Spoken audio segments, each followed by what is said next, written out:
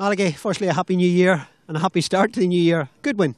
Yeah, it was a good win. You know, it was a tight game on us. We knew it was going to be like that, and we were hoping it would be like that as well, because it's hard to beat competitive games at this time of year. And Fermanagh kept it going rightly, and I thought we got 4 points ahead at one stage, and I thought that we would maybe push on and win the game. But Fermanagh and fairness came right back at us. But I thought the boys showed, we showed a good composure both sides of the field. We didn't give away any silly frees up at one end, and then we were able to nick a score down at the other end and kept ahead. So no, pleased from that point of view. But at the same time, it's great for us as well, because we know we have a lot of things to improve on, and we know as well that Fermanagh come here in the 20 of the main. We know exactly what they're going to bring. It's going to be a really, really tight game. So from all those points of view, it's good, and then we're just glad to get through it today.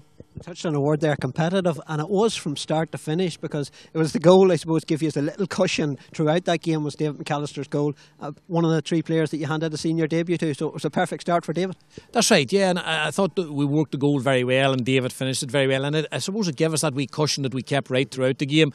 That was very pleasing, and there was a number of lads who came in and they fitted into the team very well, so that was good.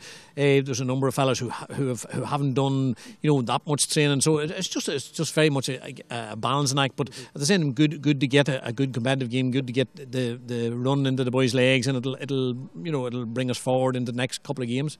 McKenna Cup, it's all about preparation for the league, of course, and trying out new players, and you did, as I said, hand out 3 debuts there.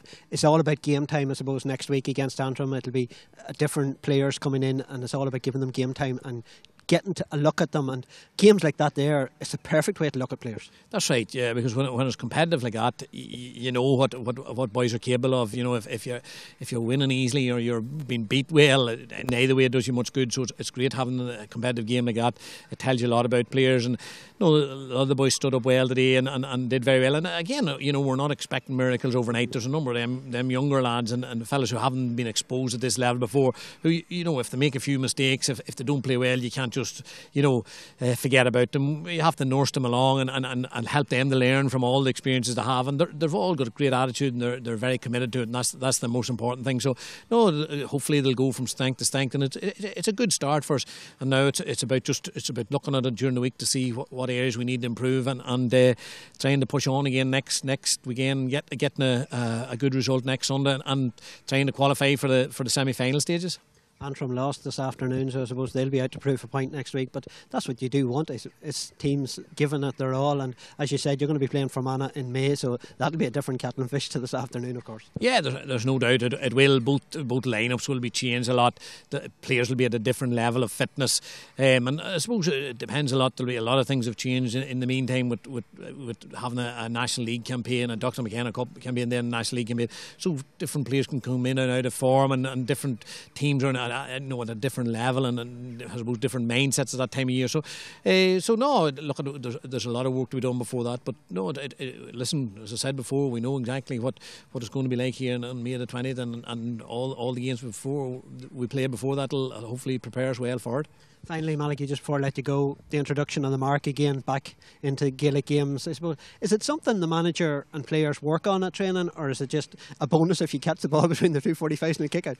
Yeah, well, look, I think the way the game has gone, there's not too many teams putting a real emphasis on trying to catch the ball in there, as well as that the game has become so, I suppose, fluid and fast moving that it's not necessarily in your best interest to catch it and hold it up and take a free. So most of the times, even when it was caught today, most people just played the ball has moved on.